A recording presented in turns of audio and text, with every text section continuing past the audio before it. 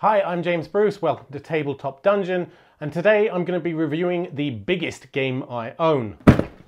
This is Gloomhaven, a sort of RPG, sort of card game, mostly dungeon crawler. Let me tell you what I love and hate about Gloomhaven. Now I have here one of the first editions of the game from the Kickstarter way back when.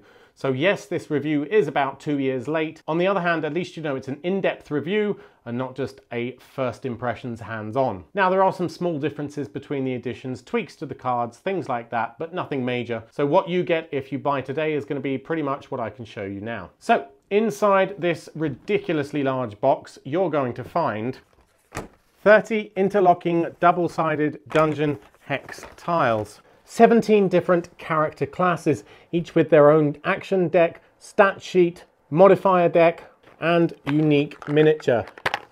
Most of these will be locked for you except for the starting 236 enemy standees. Hundreds of terrain overlay tiles for features like rocks and bushes and furniture and treasure chests and doors and traps. Hundreds of items you can purchase and equip your characters with as they level up.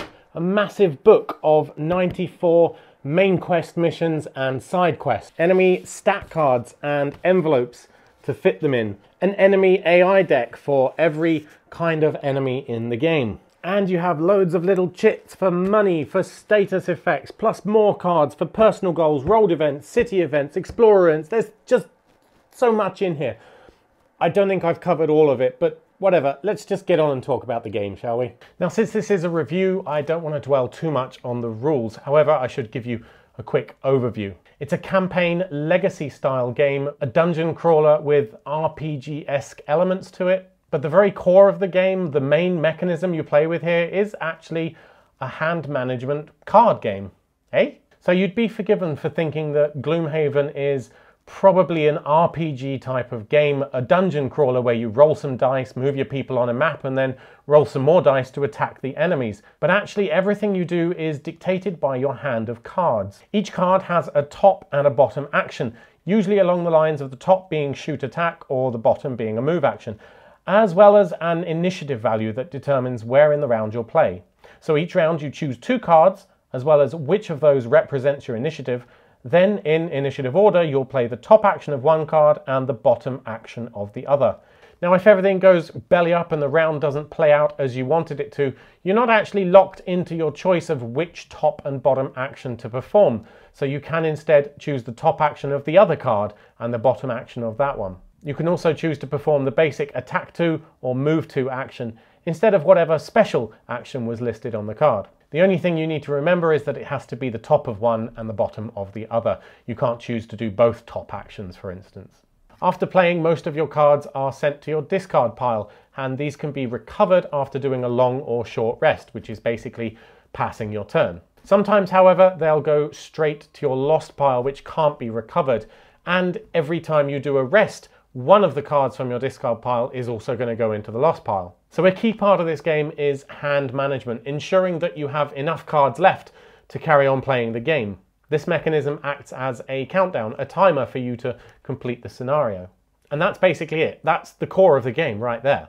Once you've completed the scenario, you head back to town, you do some shopping, you do a city event, you level up, and then you can choose to go off on a main mission or to go do a side quest somewhere. So rules aside, this is a review. What do I love about Gloomhaven? Firstly, I love the genuine asymmetry of the character classes. And we're not just talking basic archetypes here of fighter, archer, wizard, that sort of thing. Each character, of which you have 6 starter classes and then a further 11 to unlock as you play the game, is genuinely different. They have their own unique playstyle, their own strengths. Some have entirely new mechanics that they bring into the game. For instance, the Cragheart is a master of environmental manipulation.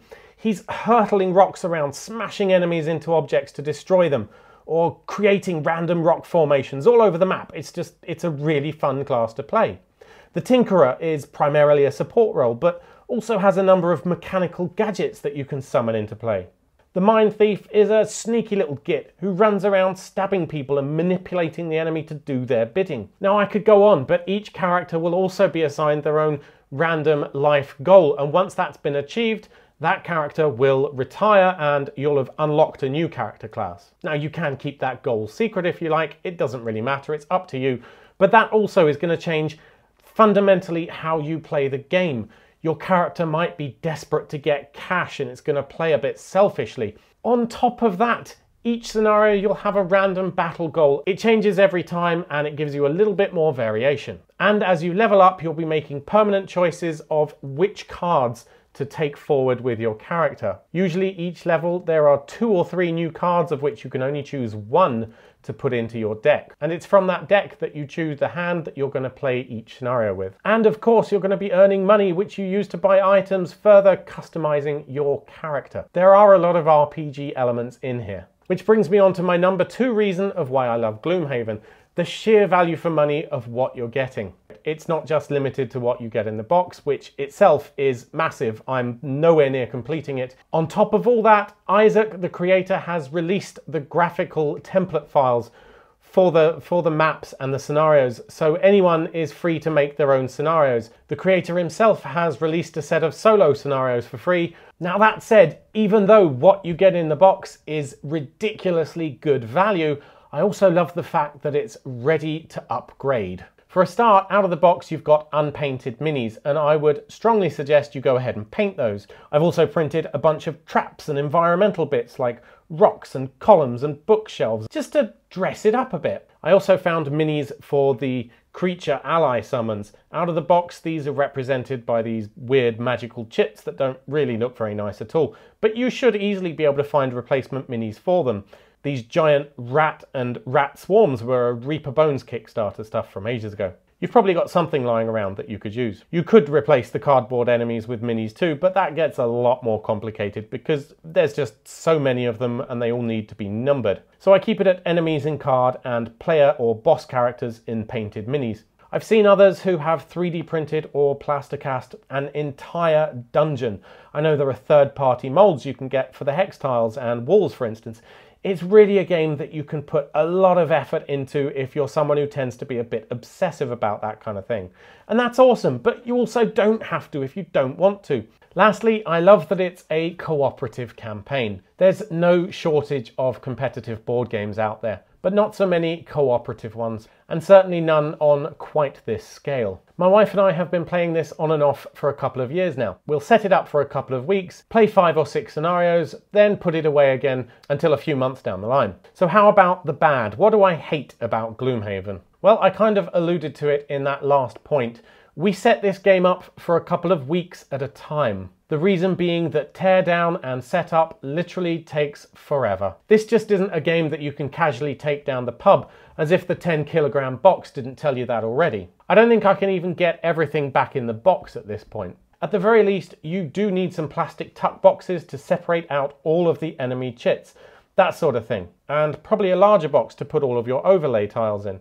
Yes, having a lot of stuff is fantastically good value, but it does obviously make setup of the game so much harder. And on a related note to that, the amount of general overhead that this game needs is quite immense. Out of the box, you're going to be managing tens of monsters at a time, using a somewhat clever but very tedious card envelope into which you slot the monster stats card and then place damage tokens when they get hurt. The very first thing that I did was to get a bunch of D20s and D6s to use as health trackers. That helped.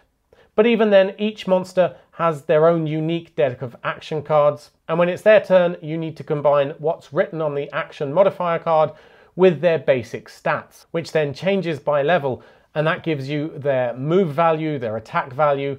On top of that, you have conditions and status effects that are applied. You have shield values that negate damage. Suffice to say, I quickly got rid of all that and replaced it with this, a desktop app running on a Windows 10 tablet. This app's called Dungeon Master, and it combines the monster decks, it automatically calculates the current level, as well as the adjusted value for moves or attacks each turn, and it tracks monster health and environmental conditions. I really couldn't play without that now. And that isn't even the only app available. There's also Gloomhaven Helper, I think it's called, which then lets everyone run their own application on their mobile phone and you connect it up to your central server. So yes, it really is that frustrating that you need to go to those sort of lengths to make it a little bit easier.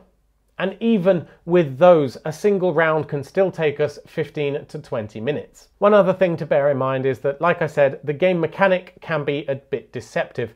Even though it looks like a roleplay game, like a strict dungeon crawler of lots of dice rolling, it's not. It's fundamentally a card game. If you go into this thinking, oh yes, this is a value-packed roleplay game in a box campaign system, then I think you'll be disappointed. You need to accept it for what it is. So Gloomhaven is its own thing. It's not a roleplay game in a box. But then neither is it strictly a card game either. It's its own thing. It's Gloomhaven. Anyway, I hope this review proved useful to you in some way. If you own Gloomhaven, let me know about your experience down in the comments. Do you disagree with anything I said? Do please hit like. It's such a small thing to do, but it really helps to tell YouTube that you'd like this review to be ranked a little bit higher than the others. And do consider subscribing for more board game reviews, terrain tutorials, and more, all to do with the tabletop hobby. Thanks for watching.